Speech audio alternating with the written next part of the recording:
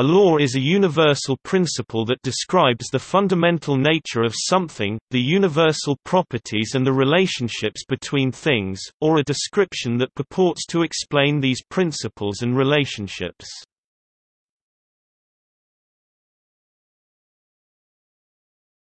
Topic: Laws of nature. For example, physical laws, such as the law of gravity, or scientific laws, attempt to describe the fundamental nature of the universe itself. Laws of mathematics and logic describe the nature of rational thought and inference, Kant's transcendental idealism, and differently G. Spencer Brown's work Laws of Form, was precisely a determination of the a priori laws governing human thought before any interaction whatsoever with experience. Within most fields of study, and in science in particular, the elevation of some principle of that field to the status of law usually takes place after a very long time during which the principle is used and tested and verified, though in some fields of study such laws are simply postulated as a foundation and assumed. Mathematical laws are somewhere in between. They are often arbitrary and unproven in themselves, but they are sometimes judged by how useful they are in making predictions about the real world. However, they ultimately rely on arbitrary axioms. Laws of fundamentals in mathematics. Some fundamental law of mathematics was introduced by Harsher. First law of fundamentals: if we consider k as a constant and a, b and c are any real numbers of which the product of a and b is c, but the product of a k (frac a k) and b k (frac b k) is not equal to c k (frac c k).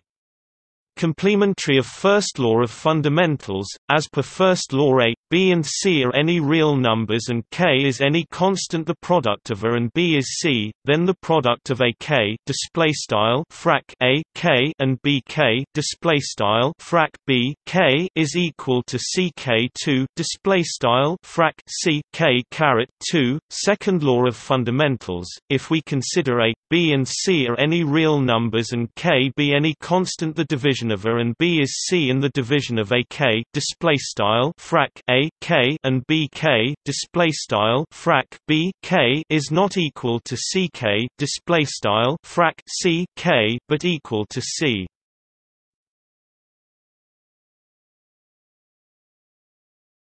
Topic: Laws in social sciences. Laws of economics are an attempt in modelization of economic behavior. Marxism criticized the belief in eternal laws of economics, which it considered a product of the dominant ideology.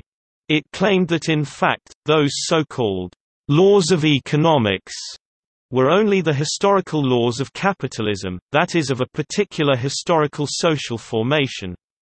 With the advent, in the 20th century, of the application of mathematical, statistical, and experimental techniques to economics, economic theory matured into a corpus of knowledge rooted in the scientific method rather than in philosophical argument.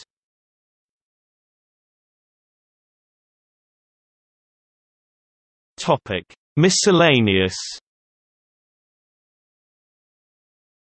Finally, the term is sometimes applied to less rigorous ideas that may be interesting observations or relationships, practical or ethical guidelines, also called rules of thumb, and even humorous parodies of such laws.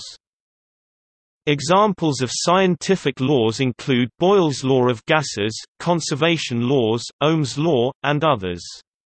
Laws of other fields of study include Occam's razor as a principle of philosophy and Say's law in economics. Examples of observed phenomena often described as laws include the Titius-Bode law of planetary positions, Zipf's law of linguistics, Thomas Malthus's principle of population or Malthusian growth model, Moore's law of technological growth.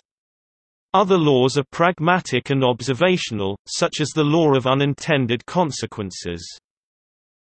Some humorous parodies of such laws include adages such as Murphy's Law and its many variants, and Godwin's Law of Internet Conversations.